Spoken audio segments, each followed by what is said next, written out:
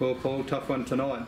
Yeah, it was. Unfortunately, we couldn't get as much scoring as we would like. I think we were 32% from the field, which not going to win a game having that shooting percentage. Also, we 17 turnovers and they had 15 points from turnovers. We lose the game by 18, so we didn't take care of the ball enough. And unfortunately, our defence at the moment isn't up to scratch, and they scored 75, which is too much. And even though we didn't score well, our defence just wasn't good enough, and we need to keep working on that. One thing we did do well was our rebounding and our boxing out. It's something that we focused on during the week. We were -12 in games last week, so I was happy with that. No worries. Thanks for that, Paul. Good luck. No worries. Cheers. Yeah, disappointing game for us.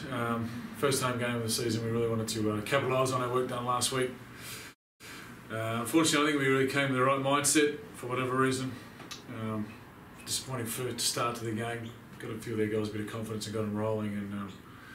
And we expected, obviously, Kilsyth was going to be one of the best sides. We expected a tough game. We're right there. Had a great second and third quarter. We're ahead of three-quarter time, and then unfortunately, just couldn't finish in that last quarter. And a couple of defensive breakdowns, a couple of easy points for them, and then we were relying on some individual players to win it, and we unfortunately weren't able to come up with it. So Kilsyth's our bogey team. We've got to work out a way to get them next time. But for us now, Brisbane next week. We move on and go up to Brisbane, and hopefully we get back on a winning track.